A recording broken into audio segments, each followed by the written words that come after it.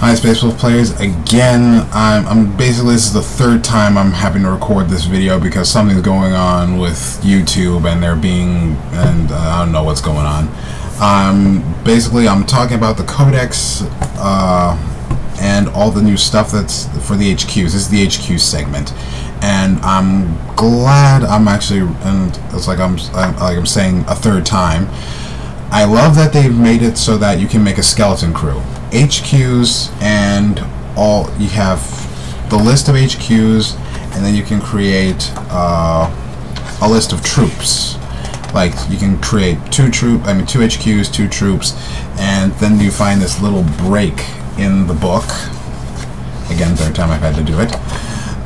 And then it kind of goes off into the elites, and then the fast attack, and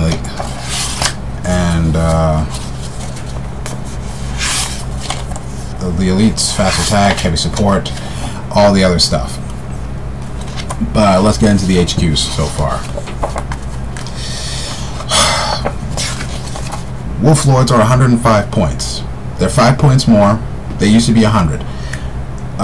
They have now in their war gear, their standard issue war gear, they have a Belt of Rust, meaning that they have that 4+ invul save, which I like.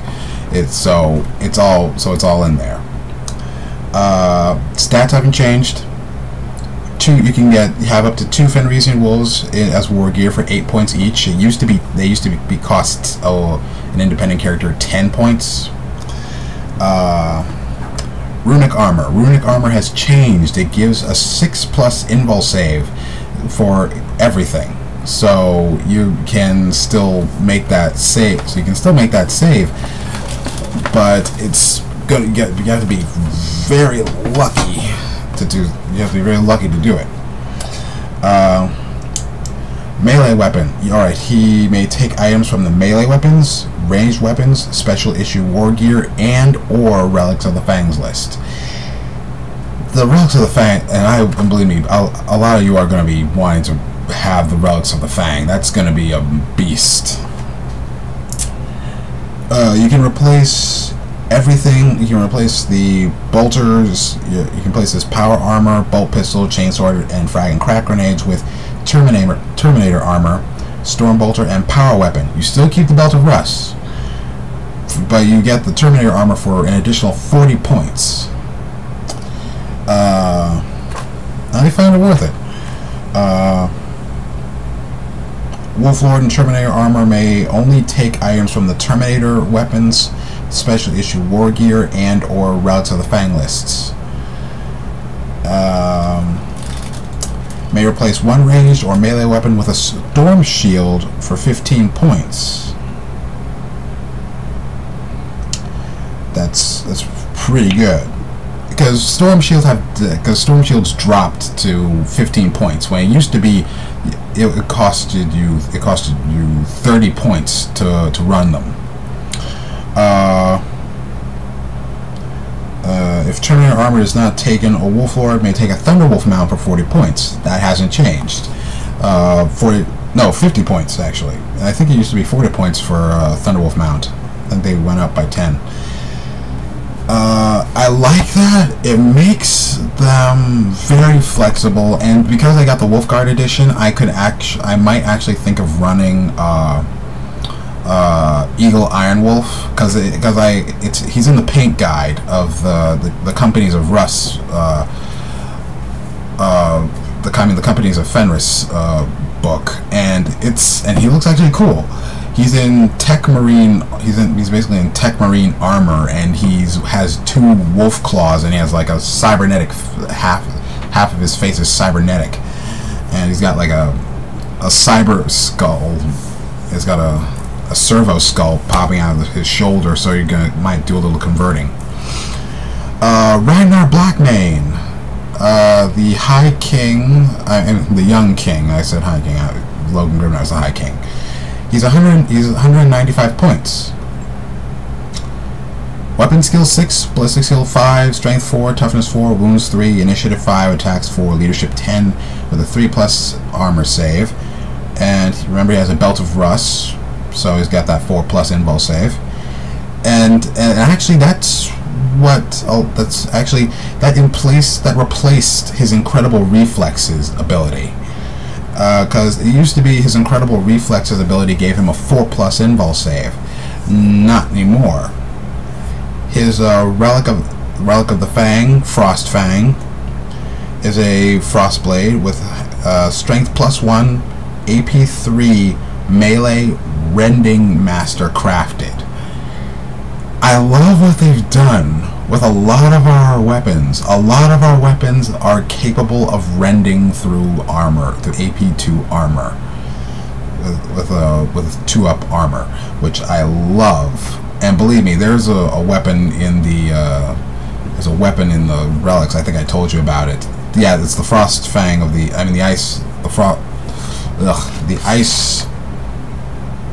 Fang Sword of the Ice Wolf. It can cause Hellfrost in close combat, which I am very amazed that they're doing. Okay, Ragnar Blackmane, he has Rage. No longer can you roll. So basically, he gets +2 attacks on the charge. He can no longer roll to have D3 attacks anymore on the charge. Now there's new rules. Incredible reflexes. Ragnar can reroll a single failed saving throw in each assault phase. Not bad. Not bad. I would say if they made it 2, maybe I would like it, but I think that would make him a little overpowered. Insane Bravado. Ragnar must issue and accept a challenge whenever possible. They're doing a lot with... they're focusing, in this edition, a lot on challenges so far. And I don't know why. Warhowl. Ragnar and all models with the Space Wolves faction in his unit have the Furious Charge special rule, so +1 to his strength. Meaning that if he charges, he'll have strength 5. Add that with his Frost Fang sword, it is a strength 6 AP3 weapon with rending, with the ability to reroll to hit on one reroll to hit. Not bad. I find it actually okay.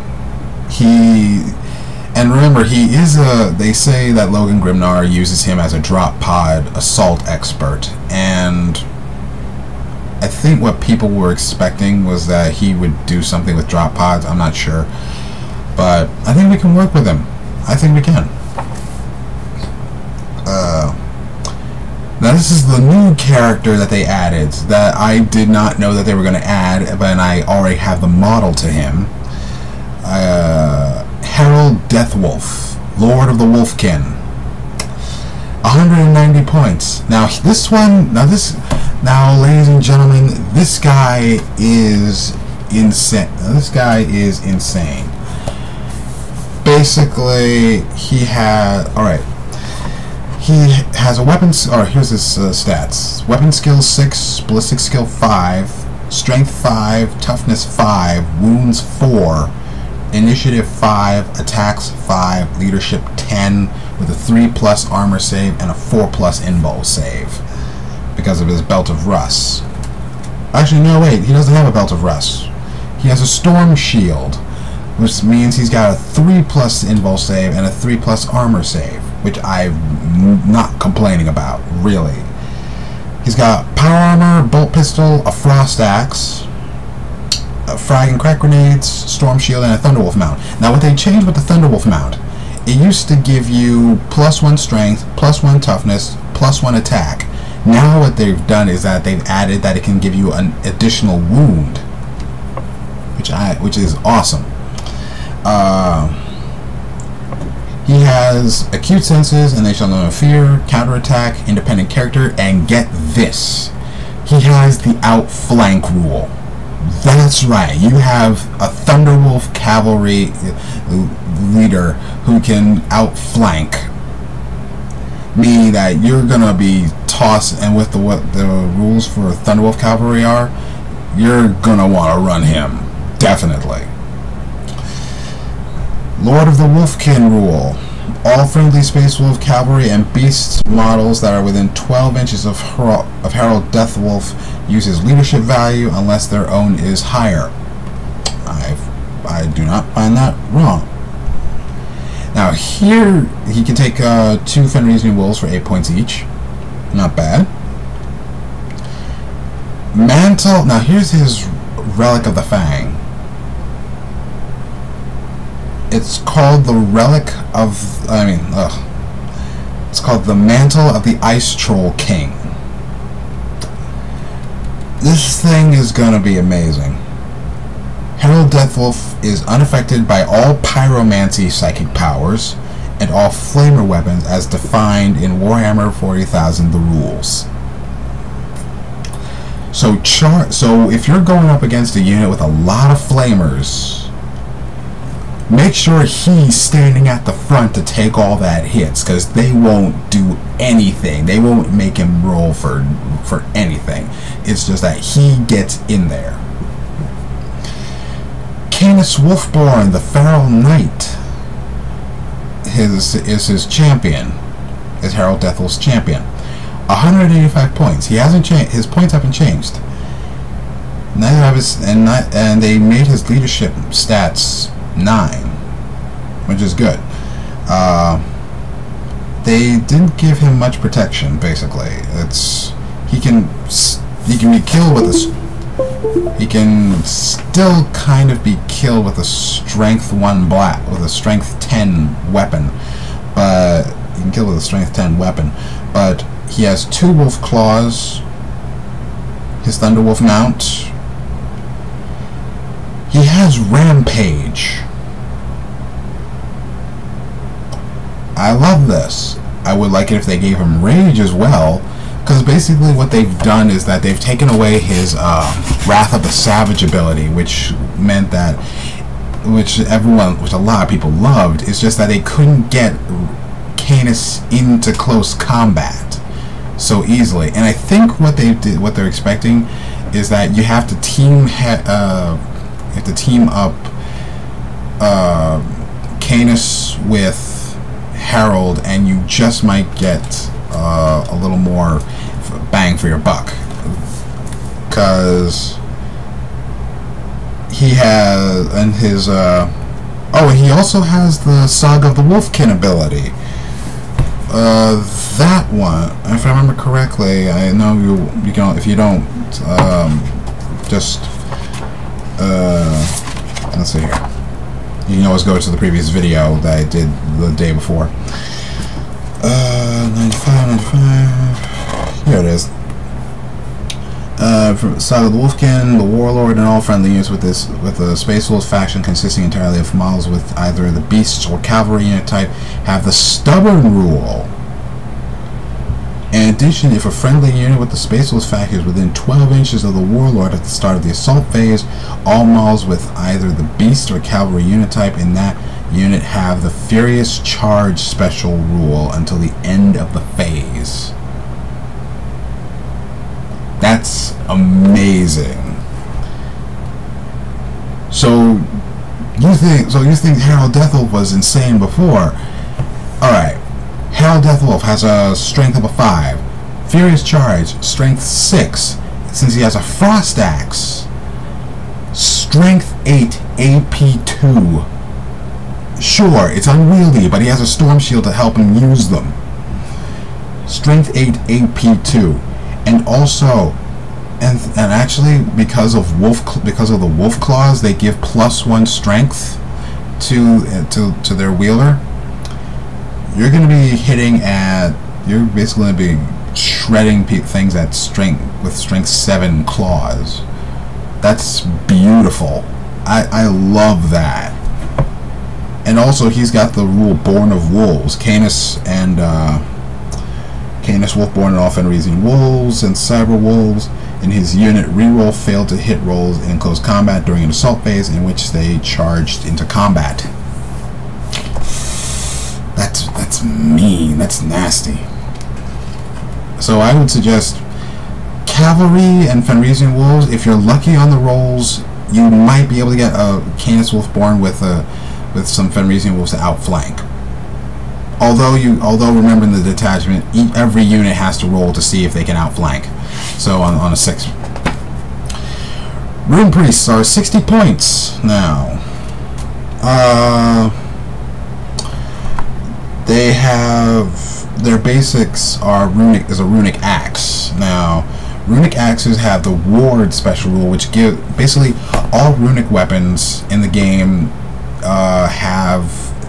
In a way, they kind of mashed in the bubble, because remember in 5th edition, the runic weapons had a 24-inch bubble that stopped psychic powers from activating. That pretty much stopped psychic powers from activating on a roll of a 4, which annoys psychic power players like crazy. But basically they're giving adamantium will. Basically, if you use a psychic power on a rune priest, plus, all right, 6 for being a psyker. Let's see, you deny the witch on a 6. Normally you deny the witch on a 6. Plus 1 for being a psyker. That's a 5. Plus 1 for being for adamantium will. That's a 4. So you can deny the witch on a 4-up, and with a psychic hood, you can create like a 12-inch shield against that. That's an amazing deny the witch. They can get up to mastery level 2 for 25 points. Psychic hood for 10 points. Runic, they can replace their power armor with runic armor for 25. You can replace your runic axe with a runic sword or runic stave for free. May take items from the ranged weapons, special issue war gear, and or relics of the Fang lists. A rune priest may replace his power armor, bolt pistol, and frag and crack grenades with Terminator armor, which is 25 points. A rune priest in Terminator armor may take a storm bolter for 5 points, a combi flamer, combi melta, or combi plasma for 10. Rune priest in Terminator armor may also take items from the special issue war gear and or relics of the Fang lists. That's actually good. And I would love to see, and believe me, I would love to see a lot of rune priests with this. It's basically, they made it so that you're going to be fighting a Primarch. And I think we're about to get into, and right now we're about to get into the thick of the group. Najal Stormcaller. 180 points. They dropped him like a stone. They dropped his points like a stone. They boosted his ballistic skill up to 5, so he hits on, so his weapons, so his ballistic shooting attacks and psychic shooting attacks hit on 2s. Strength 4, toughness 4, wounds 3, initiative 4, attacks 3, leadership 10 with a 2+ armor save and a 6+ invul save because he's in runic armor. He has a psychic hood. He automatically has a psychic hood. He is an independent character. They brought his psychic mastery level up to a 3, which has been long overdue. He has Saga of Majesty. Now he's a Lord of Tempests, and I know people, this kind of is a bummer to a lot of people because they took away his Lord of Tempests table, and I think it was actually good because the Lord of Tempests rule kind of slowed the game down, as I have been told, but it kind of made it fun. It kind of made it really fun. It was like, oh, you're going to, for the rest of the turn you're going to be at -1 ballistic skill, or you're going to be moving through difficult and dangerous terrain. You can't catch up to me. That was fun a little bit. Although with 2 of the powers you could only do it. You couldn't do 2 of the powers if you were the second player. He can replace his runic armor and frag and crack grenades with Terminator armor for free. He gets his Terminator armor for free. And here's the thing: they took away the Choosers of the Slain, and remember, and Choosers of the Slain were kind of like the extended eyes of the Rune Priests, which boosted their ballistic skill if the Chooser had line of sight. Now, Nightwing was Najal's Choosers of the Slain, Chooser of the Slain. What they've done is that they turned it into a shooting attack, which is I like. This is actually an amazing thing. Needs a bit of a nudge on the type, really. What it does is it's a strength range 24, strength 3, no AP, assault D6. And now it used to be in close combat that Nightwing was effective in close combat. But what it should, but it's like, I think it's just, this is kind of a bit of a wish list thing. It causes assault. What it could have tried to do is that it could try to cause blind, because that's where ravens always go. They try to peck out your eyes. Staff of the Stormcaller. They changed it. They changed it a bit. It's a strength +2, AP 4, melee concussive force stave. It has the rule Wordbane. The Staff of the Stormcaller grants the wielder adamantium will, but in addition, the wielder can re-roll a single failed deny the witch attempt each turn. That's pretty boss. That's pretty good. Wolf Priests are 110 points now. Now remember, a lot of generic HQs were 100 points. Weapon skill 5, ballistic skill 4, strength 4, toughness 4, wounds 2, initiative 4, attacks 2, leadership 10 with a 3+ armor save. They have power armor, bolt pistol, Crozius Arcanum, which is a power maul, frag and crack grenades, healing bomb,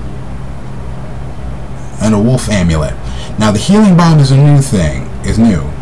It's healing bombs. Healing bombs allow. It's like, okay, these guys are the medics, so they're trying to keep you alive. Healing bombs give you a 6+ feel no pain. Gives the the wolf priest, and all in his unit a 6+ feel no pain. They have acute senses, counterattack, fearless, and independent character. Oath of War. Everyone knows this. It makes them have preferred enemy. They can replace their power armor with runic armor for 20 points. Can take ranged weapons, special issue war gear, and relics of the Fang. May replace power armor, bolt pistol, and frags for 30 points. You can get Terminator armor for 30 points. In Terminator armor, combi weapons are 5 points each. 5 points. Wolf Priest and Terminator armor may also take items from the special issue war gear and relics. Not bad. Great morale. And a lot of people are wanting to run Wolf Priests with the Blood Claws now that they have the Stormwolf transport, which is a great idea. Because Games Workshop solved the problem with Blood Claws. You had a mess of them, but they were not worth the points. Actually, in a way, they were worth the points. Is that they were expensive for a unit, for a full unit. So add them with a Stormfang gunship, add them with a Stormwolf assault transport, and a Wolf Priest. You're looking at guys who will rip through almost anything. They just might survive to the end of the game. Ulrich the Slayer is 145 points. They didn't change his points cost. He has healing bombs he has healing bombs. Wolf amulet. Crozius Arcanum. He has acute senses, counterattack, fear. He causes fear in the ranks of your enemy. Fearless. They cause fearless. Independent character. Slayer's Oath. Unlike Ulrich the Slayer and all friendly units with the Space Wolves faction, within 6 inches of him have the preferred enemy special rule. Not that's interesting. And that's not saying specifically. It doesn't say like at the beginning of the game. All friendly units of the Space Wolves faction within 12 inches of Ulrich the Slayer are stubborn. Ulrich also has Saga of the Beast Slayer. I like it. Gives the Monster Hunter. I mean, well, not Monster Hunter, but also like I think it does give you Monster Hunter. Usually, Saga of the Beast Slayer, what it did was that if it was a model with a toughness of 5 or more, or it was a vehicle or a walker or a monstrous creature, you could re-roll to hit and to wound, I think. Wolfguard Battle Leaders got a serious point, quite a bit of a points decrease. They are 50 points now, they're not 70. Weapon skill 5, ballistic skill 5, strength 4, toughness 4, wounds 2, initiative 5, attacks 3, leadership 9, 3 up armor.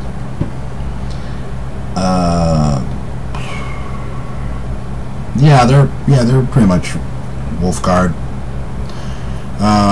Runagar, 25 points. Virizian Wolves, 8 points per model. Can take melee, range, special issue, and relics. Wolfguard Battle Leader can take a Terminator armor for 40 points. 40 points, wow. Terminator weapons, special issue war gear, and or relics of the Fang. May replace ranged or melee weapon with a storm shield. He can, or if he didn't take a Thunderwolf mount, he can replace. He can take if it didn't take a Terminator armor, he can take a Thunderwolf mount for 50 points. Now here we go for one of the toughest of them all. Bjorn the Fell-Handed. He's 220 points. They dropped him very well. If you believe me, in 5th edition, if you took him with a twin-link las cannon, he was 290 points. He was more expensive than Logan Grimnar at the time. He's got weapon skill 6, ballistic skill 6, strength 7, front armor 13, side armor 12, rear armor 10, initiative 3, attacks 4, hull points 3. I was thinking that they'd give him 4 hull points at the time, but I think we don't want him to be a little too survivable. Assault Cannon. This is war gear, searchlight, and smoke launchers. He's venerable, meaning that he can reroll on the damage table. Ancient Tactician. They changed it, and I'm glad they changed it. The last rules didn't really make much sense, because really they didn't make much sense. They were terrible. An army that includes Bjorn the Fell-Handed as +1 to any seize the initiative, so you can seize the initiative on a 5. Ward of the Primarch. He still has his 5-up invul save. But wait till you see his brethren of the Fell-Handed formation in the Champions of Fenris. He can replace, now here's the fun part, he can replace his assault cannon with a plasma cannon for free, or a Hellfrost cannon for free. And now here's the thing, Dreadnoughts can take Hellfrost cannons for 20 points each. And I think that's going to be a devastating blow. Twin-link las cannon, 5 points. 5 points for a twin-link las cannon. You can, and I'm glad they did this. Drop pod. He can take a drop pod. I'm glad they did this. This was something, because it's basically, why do you want him? Like, he's usually he's like one of the strongest dreadnoughts in the game. He's an HQ, and yet you're not having him as you're not giving him a drop pod to get into close combat. Because at the time, if he was destroyed and he was destroyed and you were not near a unit and he wasn't near a unit, it made it hard to catch him. I mean, it's like you lost like 1 victory point or D3 victory points. That's all for the HQs. I'm gonna get back to you later on the troops, so stay tuned for my next video. But basically, I like what they've done with the HQs. They've made a lot of they've made it so that you can be very customizable with the independent characters, and also they gave. Actually, I didn't even get to the other part about Bjorn, didn't I? His Relic of the Fang. He has his close combat weapon, True Claw. In addition to the profile below, True Claw has a built-in heavy flamer. Strength 10, AP 2, melee, master crafted, and shred. That is amazing. He can reroll to hit. He can reroll 1 to hit roll, fail to hit roll, and he can reroll all his to wound rolls. That's pretty good. That is actually pretty good. Yeah, in the next video, I'm gonna get to the troops, because I really went all out in the HQs, because there are a lot of HQs in here. But I will get back to you later on those troops. Bye.